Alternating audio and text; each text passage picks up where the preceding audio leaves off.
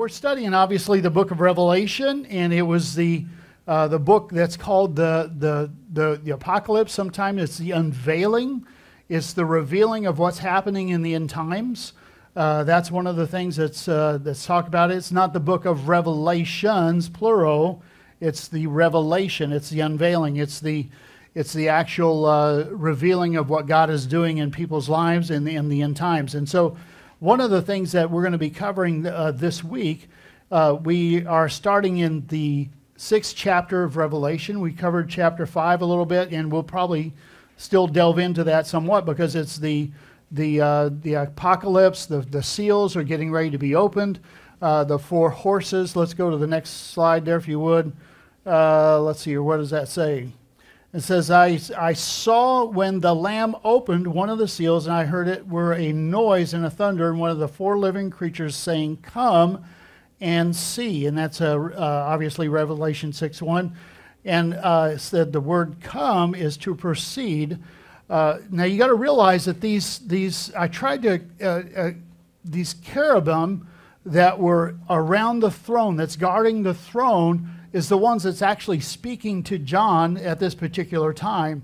So what's going on is that John is hearing this come from these voices that's coming out from these. They're not really beasts. Beast is a negative term, but they're creatures or they're creations of God that is just incredible. They're awesome. I don't know how to describe it in a way that we would be able to see it, but they're majestic.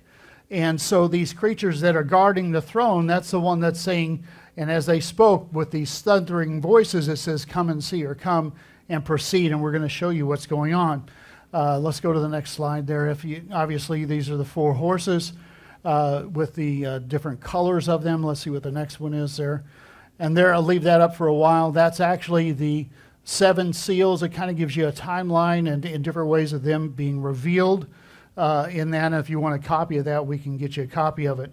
One of the things, though, that I really like is in Matthew chapter 24, and I'm going to read this to you, but we also have, don't bring up the slide yet, but we have a comparison of Matthew 24 to the unveiling of the apocalypse of what's going on in these seals. And it says this is what's called the Olivet Discourse. It's Matthew 24, verses 3 through 8. And it says, "As he sat upon the Mount of Olives, the disciples came unto him privately, saying, Tell us, when shall these things be, and what will be the sign of thy coming in the end of the world? And Jesus answered and said unto him, Take heed that no man deceive you." I want you to say that with me. Take heed that no man deceive you. So I want you to understand that, because in reality, Jesus is telling not only them, but us, there is going to be deception. There's going to be deception in the end times. There's going to be deception about what is going to take place. And obviously, we know the deceiver is going to be released unto the earth and is going to be doing an incredible job to really deceive a lot of people. Now, I don't know about you, but this morning when I come in early to the church, God kind of spoke something to me, and I never really thought about this before, but he said we need to win 1 billion souls for him. Have you ever prayed that prayer before? 1 billion souls conversions. That's what we need. You want something to focus on? That's what we need to be about our Father's business. It gives you an idea that we need to, our work is not done yet. We need to get 1 billion souls in. Amen? Is that doable? There's 3 people. See me after church. We're going to go out today. No, I'm just kidding. That's one of the things I really think we need to focus on too. We need to pray that God's will be done.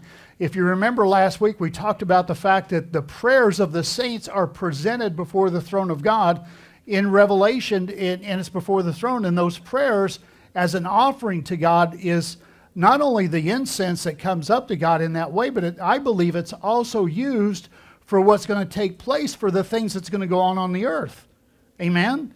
So your prayers, let me put it this way. Jesus said, I'm going away and I'm going to send you the Comforter. And he says, therefore you do the work that I'm supposed to do because I'm going away. Amen? So the responsibility is on us as the body of Christ to fulfill the kingdom of God on the earth. And that's what God wants us to do. And so that's why I think we says, thy will be done on earth as it is in heaven. Amen. We're supposed to be doing the things. God has chosen to work with us as individuals, as part of the body of Christ, to work with us to get the things done that need to be accomplished. He didn't have to, but that's the way he chose to do it. That's why I think prayer is so important for us to be able to pray for the things that we need to pray for, that God's will be accomplished in the earth. Look at it this way. We pray for people to get saved, and that actually opens the door for all of those things to start happening in those people's in their lives. Amen? So nobody can get saved unless the Holy Spirit draws them. The Holy Spirit wants everybody to be saved, but he's saying, I want you to start praying for that individual, which then you as legal right, then those things are taking place on the earth. Amen? So that's what I want you to see. The responsibility is for us to be about our Father's business. Otherwise, we just sit back and just wait. And that's not what God wants us to do. He wants us to be connected with him to do the things of the work of the ministry. Amen? So he says, take heed that no man deceive you, for many shall come in my name, saying, I am Christ, and shall deceive many. And you shall hear of wars and rumors of wars, and see that you are not troubled. Because there's going to be riots and all over the nation. There's going to be tearing down things. You're going to see police officers busting in and making sure people wear masks at Thanksgiving. I think that's in there somewhere. For all these things must come to pass, for the end is not yet. For nation shall rise against nation, kingdom against kingdom. There will be famines, pestilences, earthquakes in diverse places. All these are the beginning of sorrows.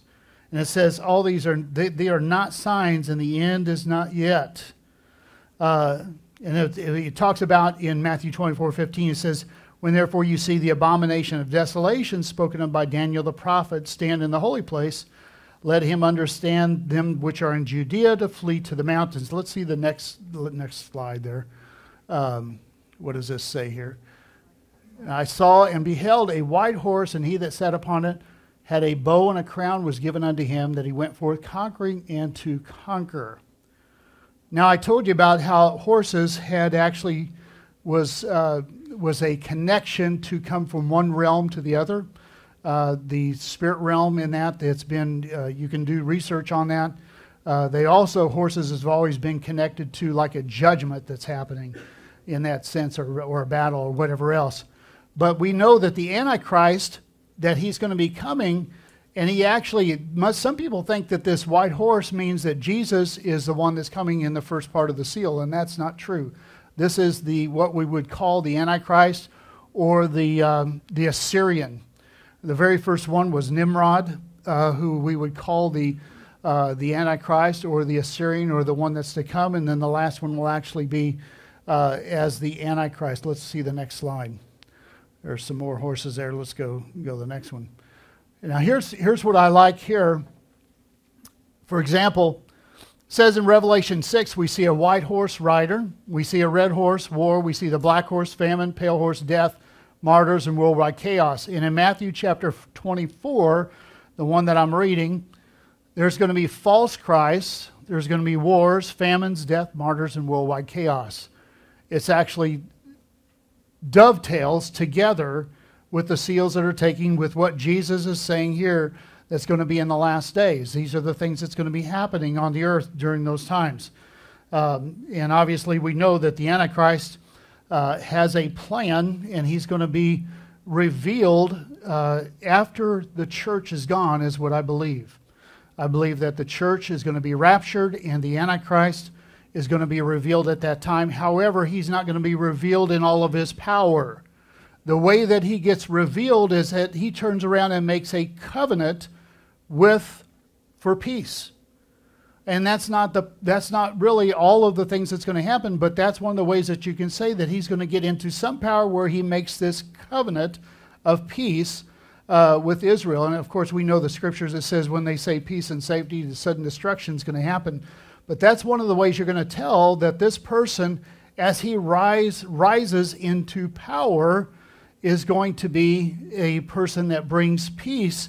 That's going to be a temporary peace. But it's that he's making a covenant. So one of the things when we look at all of the different things, especially with what has been going on with our current administration and how they were trying to get some of the nations around Israel and around Jerusalem to be able to be at peace, make peace with Israel.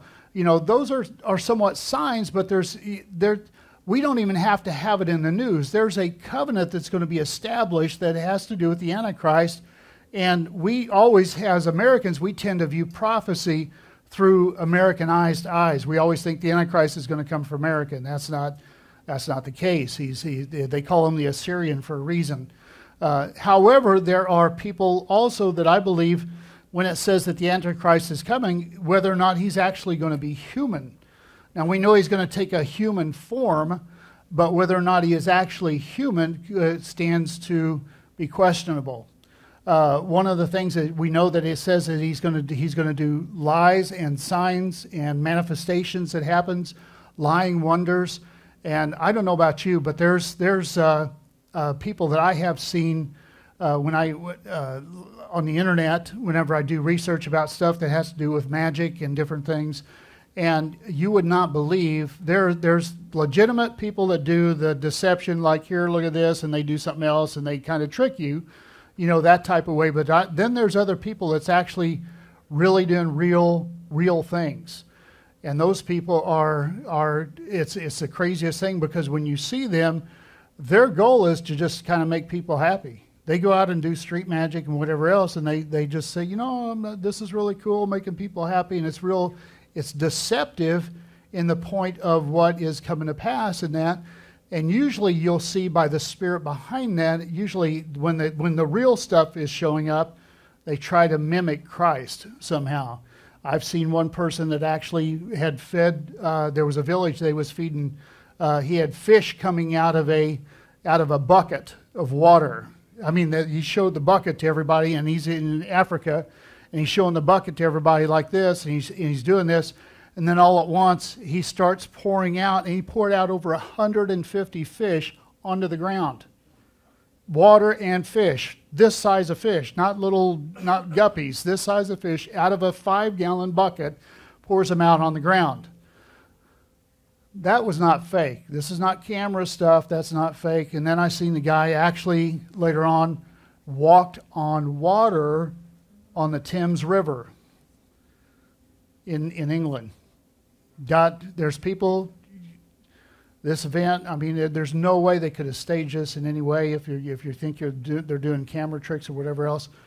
The guy, it was on a bridge. They got people walking by on the bridge. They're all saying, hey, come here, look at this. And the guy's down below starts walking on the water, and there's barges going by, and he's out there walking on the water. And finally the people, you know, the constables or whatever you want to call them in England, they come out on a boat and made him get in the boat and said, you can't do this. You're not allowed to walk on water out here. You got to get in the boat, you know.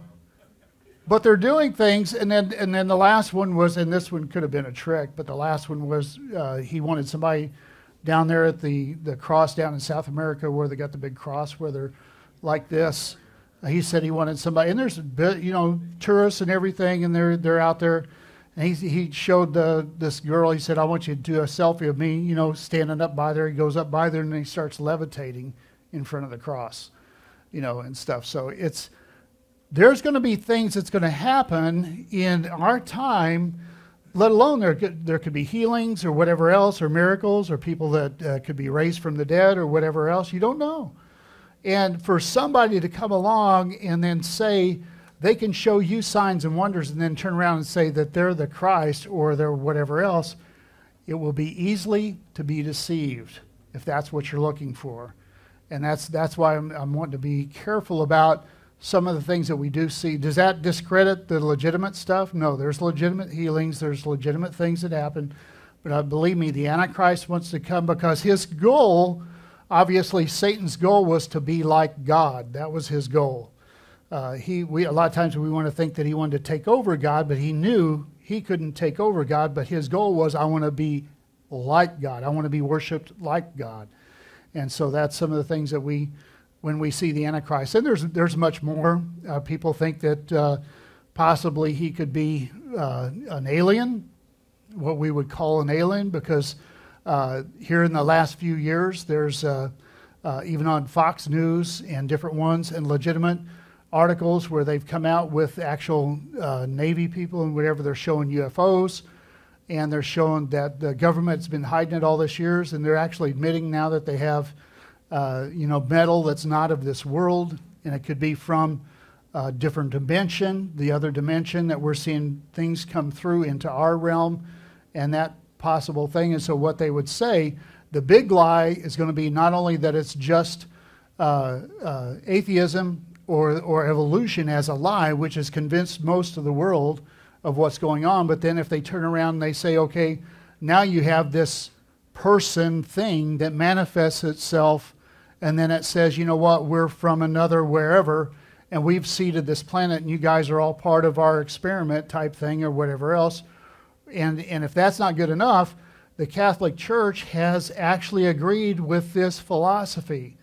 They have said that they believe that there's aliens out there, and they believe that, they said if they're aliens, the question was, and they're writing books about it, theological books about it, saying, should we baptize them?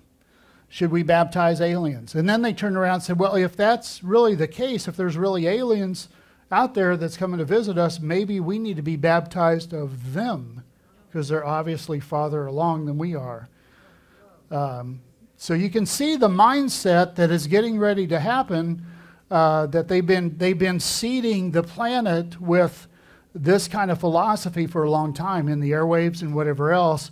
And at some point, it would be real easy to explain where did all the Christians go, that whatever happened in the first place, whenever we get raptured, and then it'd be easy for that person to say, you know what, we're from another world, we took them home, we're going to take you guys home at some point in time. Oh, okay, whatever. You can see the deceptions that could take place with that kind of thinking that could happen. Amen. So I'm wanting to tell you, because there's a lot of things.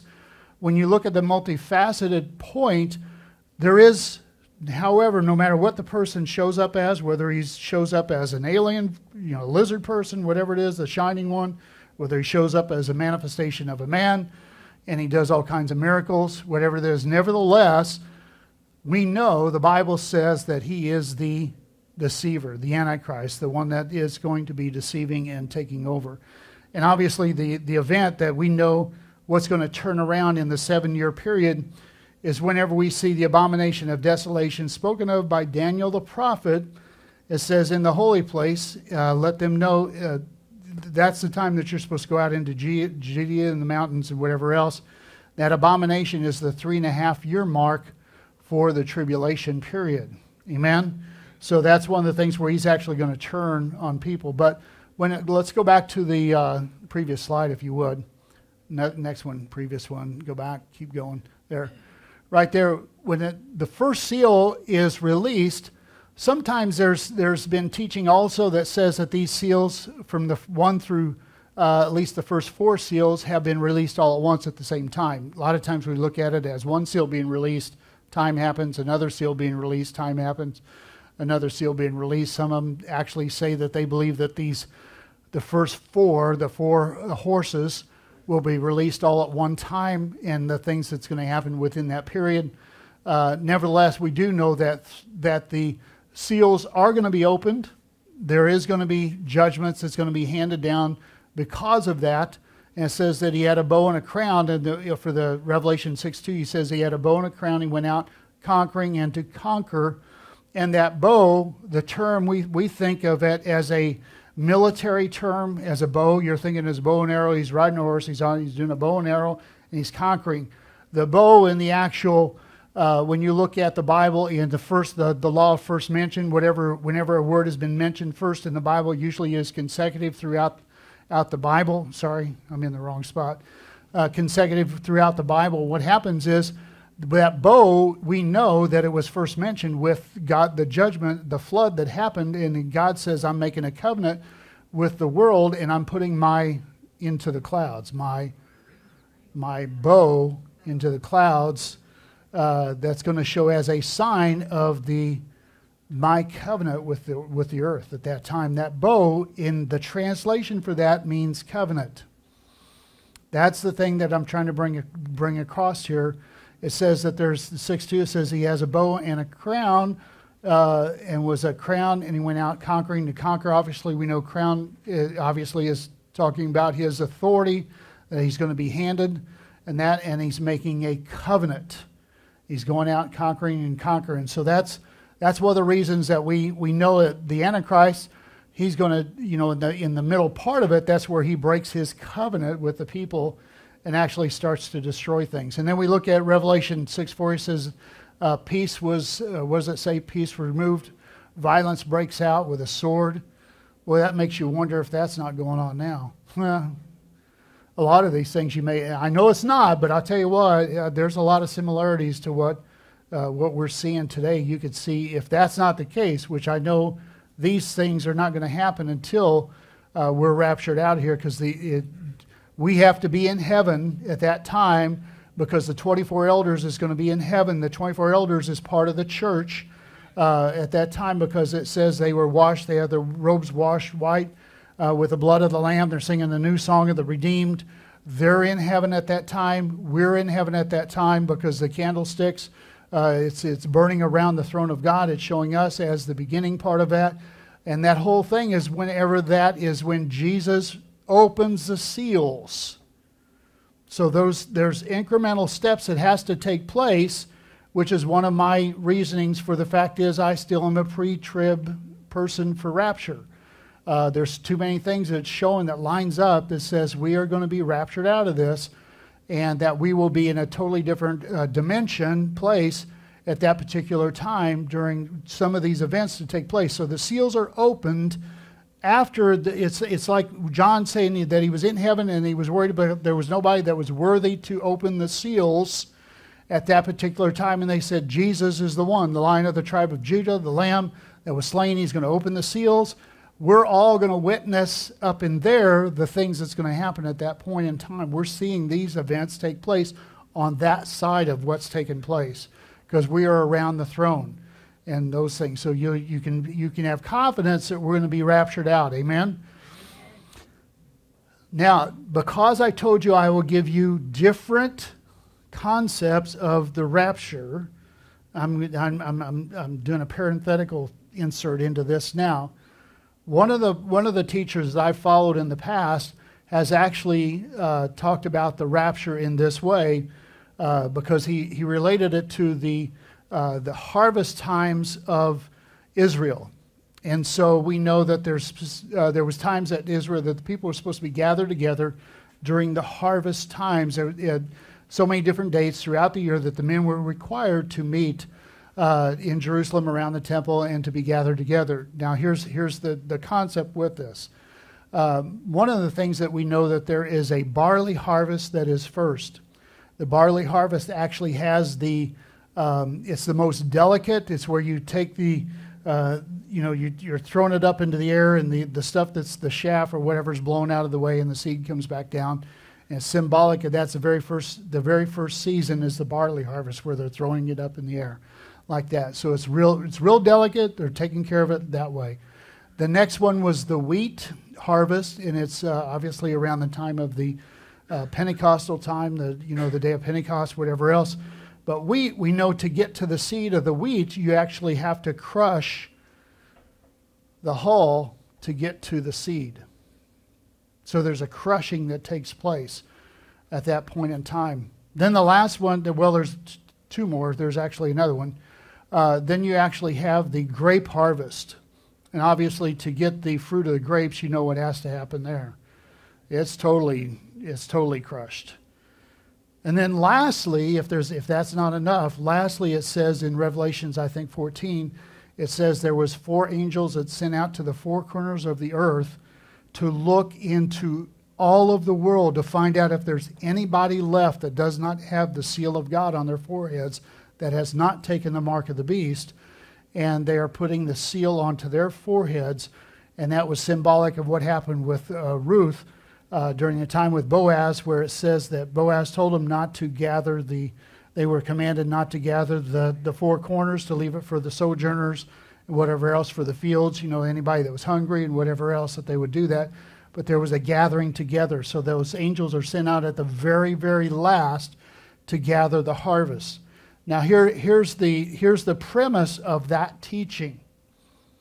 The ones that are looking for Christ, that are sealed, are going to go up in the first one.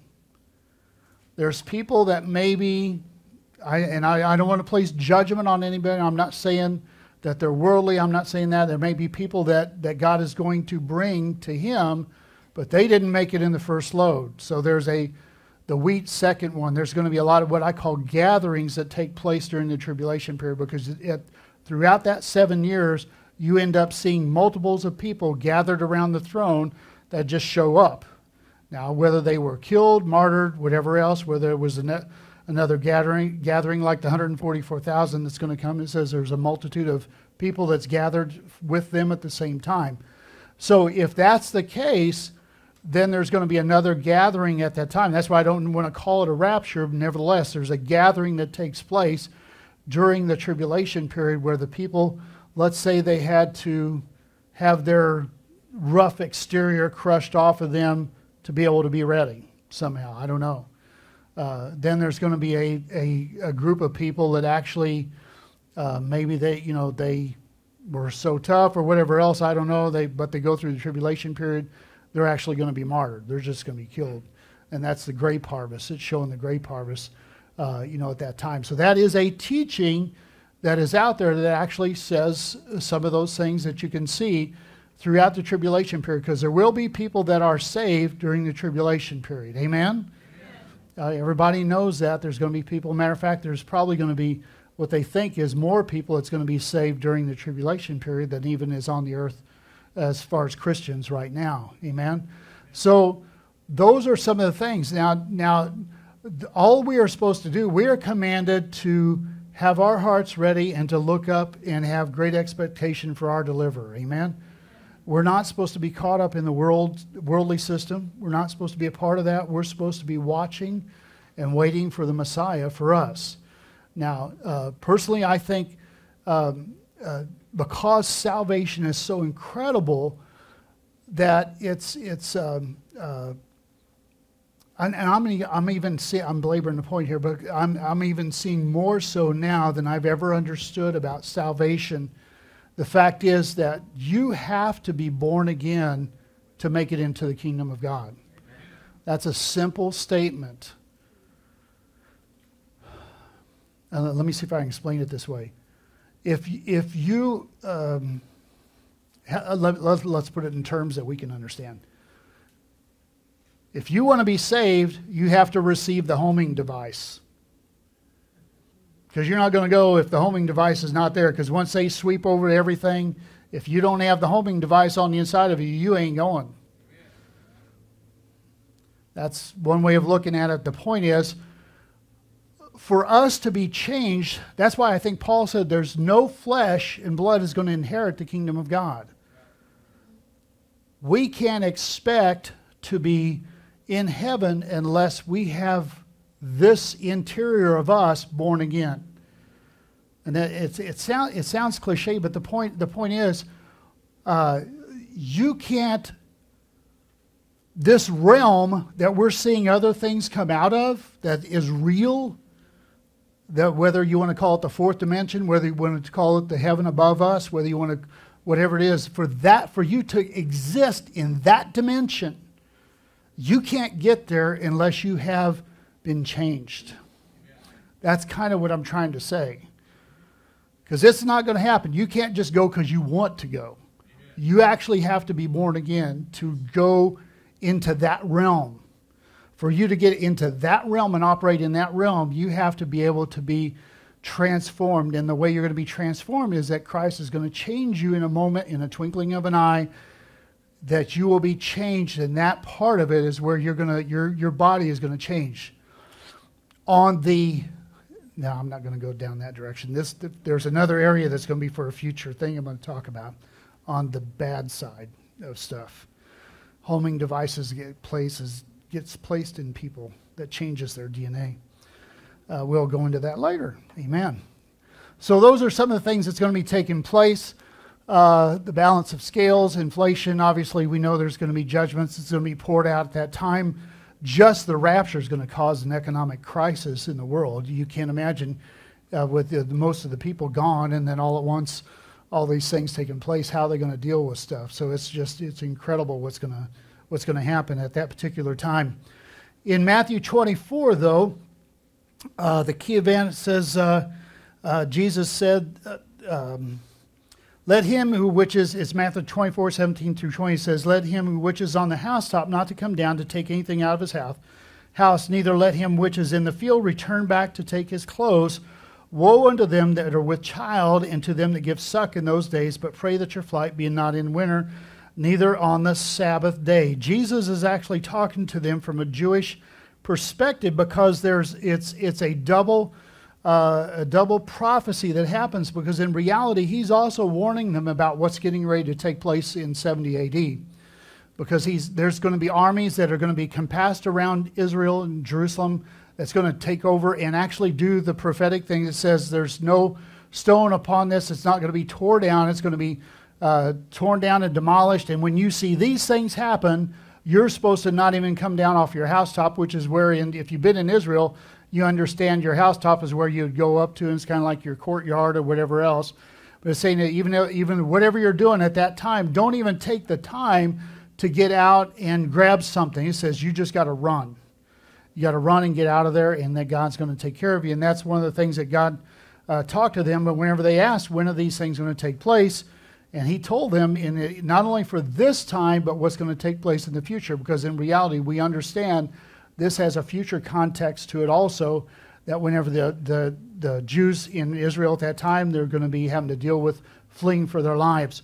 We understand that in the tribulation period, because the Antichrist is so mad at the people of God, and or the dragon, or whatever you want to call him, they're so mad at the Jews and the people of God. It says this point in time, these 7 years, are going to be like no other time in history on the earth. Nothing. And I mean, we know, we can read historically and look at all the things with the flood and everything that happened, and all the stuff that's taken place, Sodom and Gomorrah and different places, that's happened in wars, and even in recent history with what happened with Hitler, and killing the Jews. And there was 1 in 3 Jews that was killed during the Holocaust in World War II. And during this time, they claim that it's possibly going to be 2 in 3. So you can imagine how many people are going to be destroyed during this particular time in history. And that's just the part of that God is allowing these things to happen, because he has a purpose to bring about Israel, to crack that hard shell or thing that's around them, to get them to actually finally believe that he was the Messiah, and that's what's going on. And so those things are taking place for the purpose of actually getting to the place to where they're going to turn around and say, you know what, we do need the Messiah. He was the Messiah, and those things. And that's one of the things that I believe that is going to be happening during that time. Amen? And so we know that this time, this generation that sees these things come to pass, it says that generation will not pass till all these things be fulfilled. And that scripture is actually not talking about Israel becoming a nation in that generation. That's usually what we try to do at prophetic timeline. They say whenever we see Israel becoming a nation, we look at it as that generation. That's not the issue. It's this generation that sees these things happen, that's what's going to take place. That generation will not pass till all these things be fulfilled. That's what's going to go on. Amen. And we have, it's 5 till 12. Can I have like another 55 minutes? 10 minutes? I don't know. Hey, all right. Hey, I'm practicing social distancing. I'm staying away from the government. I don't know about you, but that's anything that they come out with, I'm going to social distance from that so much. I tell you, amen, amen. Well, if you do have to go, please don't do it. All right, all right. Amen. It says here, I'll be conscious of our time. I'll make sure, I'll go a little bit longer, but I'll make sure you guys are out before the Baptists. says, "For then shall be great tribulation, not since was the beginning of the world to this time, no shall ever be." It's Matthew chapter 24, verses 21, 22. "Except those days had been shortened, there should be no flesh would be saved, but for the elect's sake, those days shall be shortened. For then shall be great tribulation, such as was not since the beginning of the world." I want that to sink in. This particular 7-year period is going to be so horrendous and so catastrophic that the world has never, ever seen this, ever. And it's going to be such an incredible time that these things are going to be taking place. And Daniel actually got a chance to see it when he was praying, and he was doing his 21 days of prayer, and actually the prince, Gabriel, came to him to give him the answer. What was going on, told him, I would have been here sooner. However, the prince of Persia stopped me from coming, and so that's one of the things I want you to, as a side note, to understand too, when I talk about principalities and powers and rulers of darkness over territories. That's one of the things that confirm that prince of Persia was over that territory and actually was stopping the things of God to try to take place. But they broke through. Actually, Gabriel had to send forth for Michael, the warrior, to come and help him so he could get through and give the answered prayer to what was going on with Daniel. But they gave him some of the things that was going to be going on in these last days and told him about it. And obviously, there's things that was sealed up until the end also at that particular time that was allowed to see, that Daniel was to see. But these, it gets in, and I know we're not going to be able to get into that with the amount of time today, but it talks about the 69 weeks and the 70 weeks and somewhat, and I'll give you just a little bit of a taste. We'll go into more detail later. But it was talking about that there was this week was talking about the week, meaning the 7 years of tribulation that was taking place, and that was what Daniel was given. There was 70 actual weeks that was prophesied about, and it had to do with the Sabbath and what Israel had owed to God because they wasn't keeping the Sabbaths, and God told them, "I say that's okay, but you're gonna have to pay me back." And those 70 weeks was part of that. But within that, there was this intersperse of what's taking place as the church age, and then also the 69 week and the 70th week is talking about those things. And that 70th week is part of what's taking place here with this final chapter in world history. It says in Jeremiah chapter 25, 11 and 12, it says, "The whole land shall be desolate and astonishment, and these nations shall serve the king of Babylon 70 years. And it shall come to pass that when the 70 years are accomplished, that I will punish the king of Babylon, that nation, saith the Lord, for their iniquity in the land of the Chaldeans, and it will make a perpetual desolation." So he's talking about the 70 years right there, and that there was going to be servitude of the nation. Jeremiah 29:10 says, "Thus saith the Lord, that after 70 years has accomplished at Babylon, I will visit you and perform my good word towards you, as causing you to return to this place." Now, one of the things I kind of brought out a little bit last week about the title deed, we know that the seals, the actual seals, the 7 seals that was on this document, because it was written on the inside and the outside, was a document that actually was proving that it was a title deed for land at that time. And that's what I was trying to bring out last week, that title deed, that Jesus was opening those things for us to get back the land that is owed to us as the nations, as God has given it to us, as Jesus. And that thing is like God says, okay, here's this title deed, we're bringing it out, and Jesus was the only one that was worthy enough to open it up. But what happened here symbolically with Jeremiah is that Jeremiah was prophetically was asked by God, even though he knew he was going to be in captivity and the nation was going into captivity, he was required by God to buy a purchase piece of land, and they would to seal the document that was taking place, put it in a sealed chamber, bury that into the ground.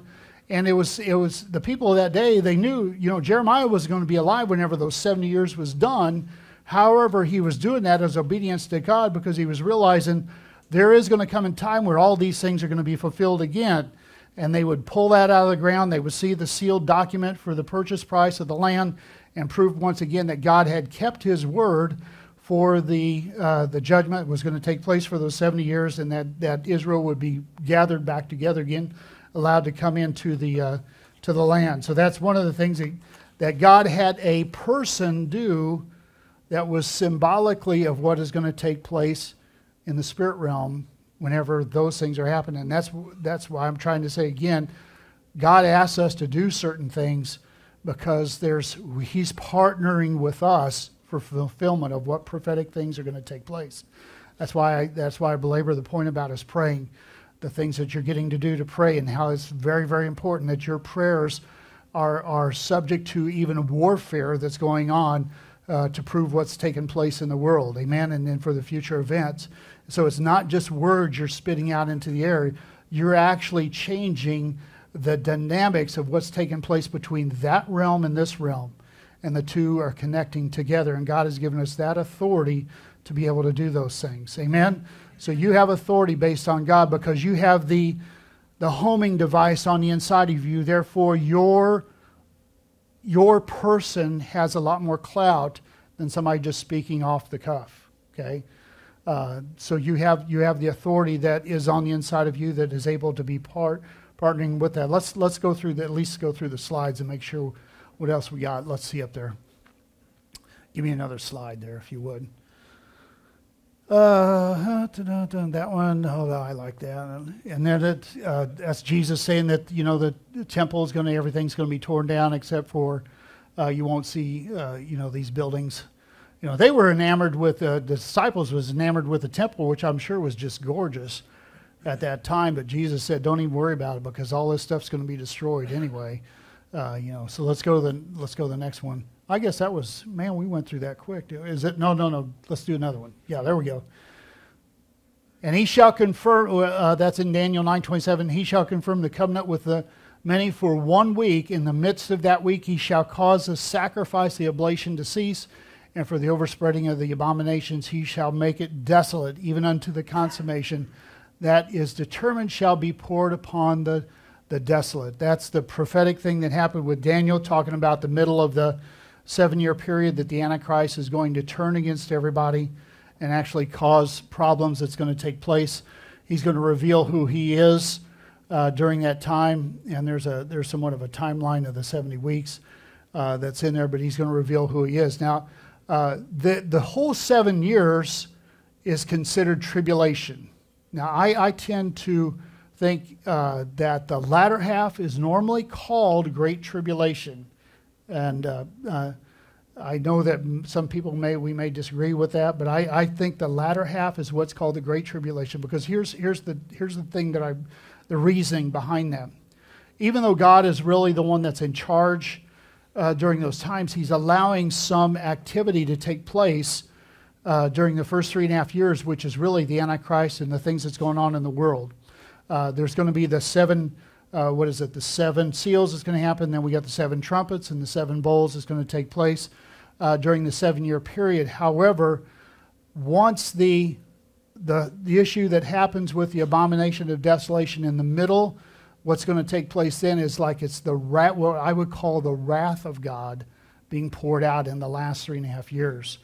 And that wrath of God is what is going to be so unbelievable. If it's not enough in the first 3.5 years, which is still considered tribulation, but in the latter 3.5 years is going to be where they're going to be running for their lives and burying themselves and wherever they can bury themselves and trying to get away from things. And possibly they think that if there's some implant that people actually get that's going to change their DNA, that they won't be able to die. And that's one of the reasons that they talk about their DNA being almost turning back into like the Nephilim type thing again, and where they want to die and they can't die, and they're crying out to die and whatever else, and some of those things. And so that's why there's actually been, and I could show you. Has anybody ever heard of? I think his name is Marzulli. Is it Larry?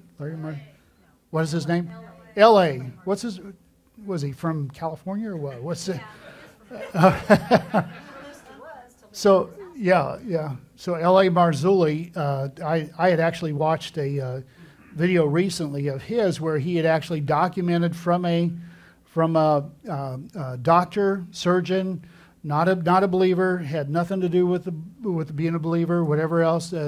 But they had done this scanning over this person that had actually had an implant put on the inside of him. It looks like what they would give us as a chip to be able to do things, whatever else.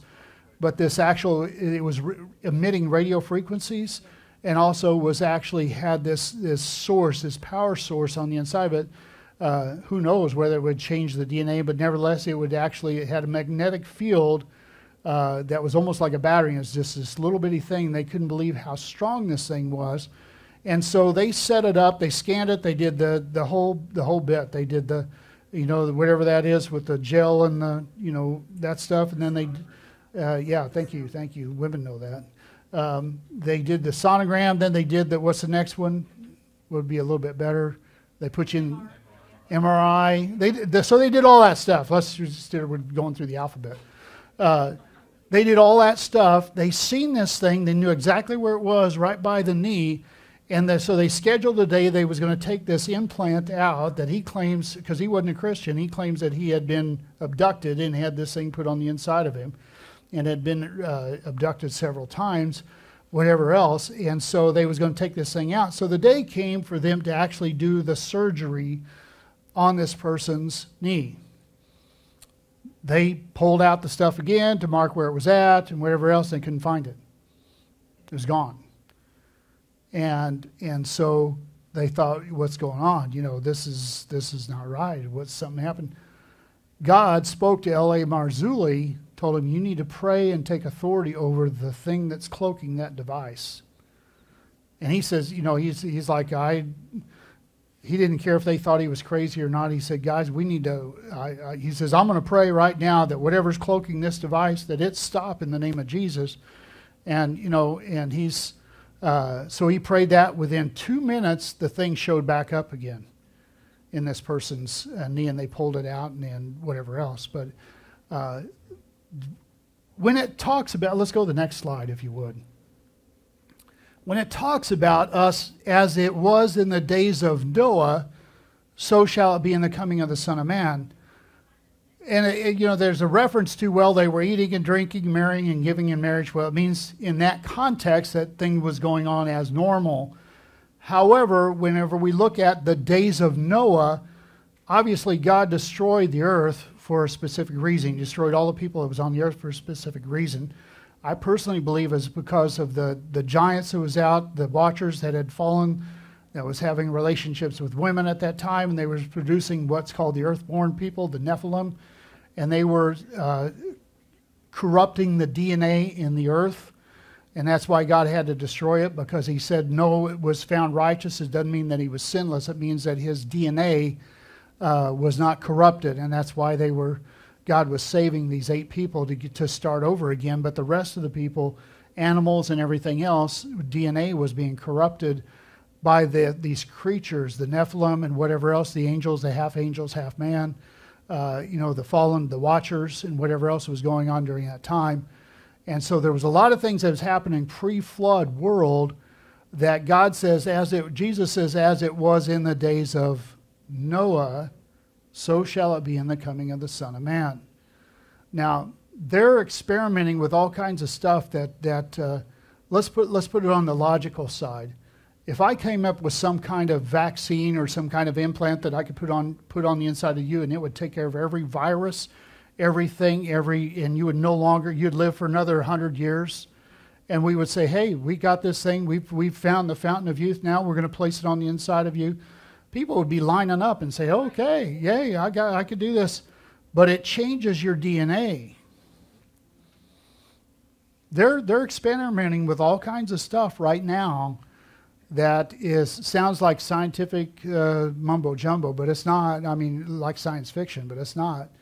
And they're messing with DNA with the CRISPRs, and I mean, there's a whole bantering back and forth whether they should mess with people in the first place, whether they should actually do that or not. But they're doing it anyway, whether we like it or not. They're messing with the DNA and trying to create the ultimate human or the ultimate fighter or the ultimate soldier, whatever it is, they want to And then if that's not enough, then what if there are things on the earth during this time now that are actually part of the seed of Satan that are living amongst us, that has the wrong kind of homing device on the inside of them? I mean, we could go, that's why I gave you these sheets, because there's a lot of paths we can go down. If you guys want to learn about some stuff, believe me, there's... Carla, I usually write all the negative stuff. And Carla said, well, you better put some positive stuff on there, too, if you want to study about that. So one side is Carla's side. The other side is the really weird stuff that I like studying just for orneriness. Yeah, so. And I'm just about done. Let me see if is there one more slide? I think that's probably the last one, at least for today. Anyway. We didn't get into all of this, but I am gonna quit at this point right now. We will continue with this next week.